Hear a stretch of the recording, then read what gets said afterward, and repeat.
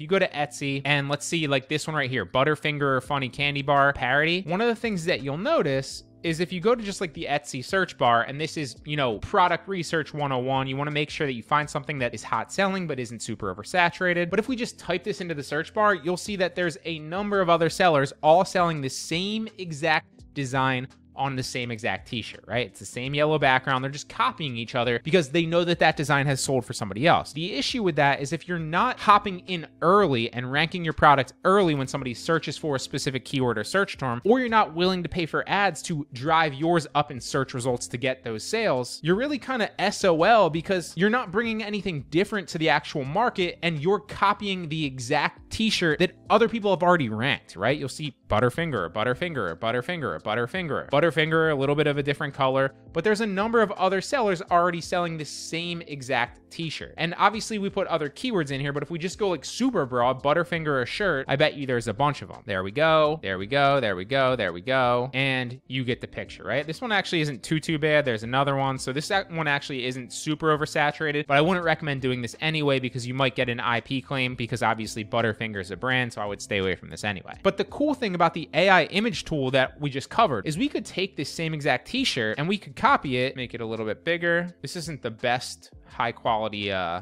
image, but let's go get this one maybe. There we go, that's better.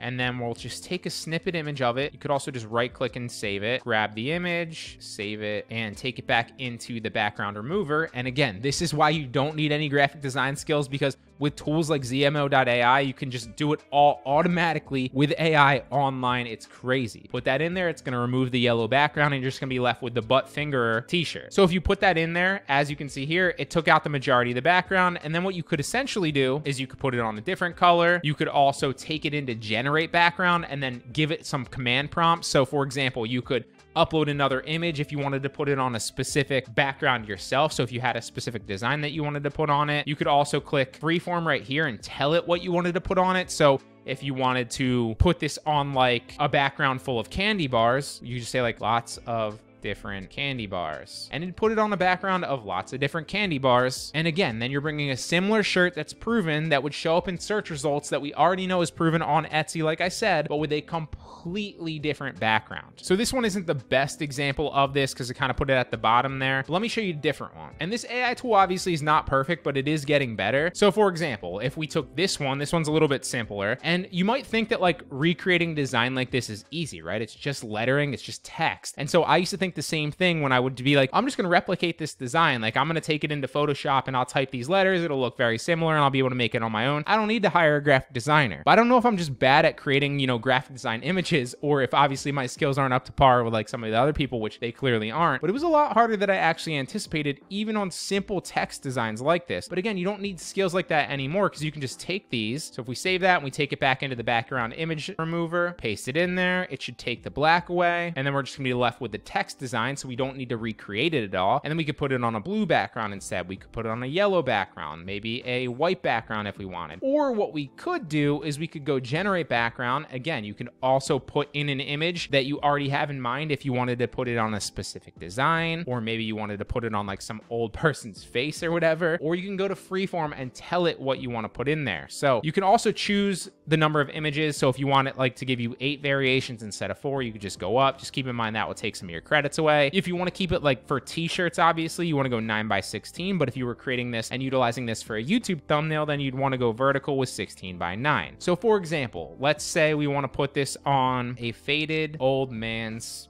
face. I don't know if that's going to come up with. How about a gray-haired old man's face, and see what comes up with. Now again, this isn't the best t-shirt idea, but I'm just giving you examples of how you can kind of take what's already proven, this same exact text design, rank it with the same SEO, and that way when people see this t-shirt, you're bringing a new spin to the marketplace, even though we already know this similar design is going to sell. And now you've brought in something different to the marketplace that people can either say, hey, I want the original, or I want something completely new. So you could put this one, that's not a bad one. This one's not a bad one either. Again, you could play around with this to give it different text prompts. Another really cool function of this software, again, too, is If you wanted to swap something out, so for example, if you wanted to upload this picture, let me show you an example from one of my thumbnails. Like if we wanted to upload this picture right here and we wanted to swap something out, we'd let it process. And once it processes, you can choose different parts of the image. And again, this is completely crazy, because if you just download or take a snippet of somebody's actual image, for example, like if we would go back to Etsy and we wanted to use this one right here, now this is kind of a blurry image, but if you maximize this a little bit, there it gets a little bit better, and then you could just take a snapshot image of it, upload this specific image into the image switcher on ZMO.ai, and maybe take out the raccoon in the background and put a fox, or maybe put like a platypus or whatever. It's a really cool tool that allows you to recreate designs that are very similar, which is the name of the game when you're starting, and you don't need graphic design experience. So for example, if we wanted to take Benjamin Franklin out, we could do that. We just hover over and make him purple, and then we'd tell him what we wanted to switch it to. If we wanted to change the 100 to maybe a euro, then we would type in euro. We'd select the $100 bill in purple there, and we click confirm mask and create. And it's just going to switch that to a euro with Benjamin Franklin's face on it. And there you go. Now we probably should have selected Ben Franklin as well, because obviously he is not on the euro. But as you can see here, it switched it to a euro looking thing with Ben Franklin's face. So these are all little strange money looking things, but you get the picture here. This is a really cool tool that you can also utilize.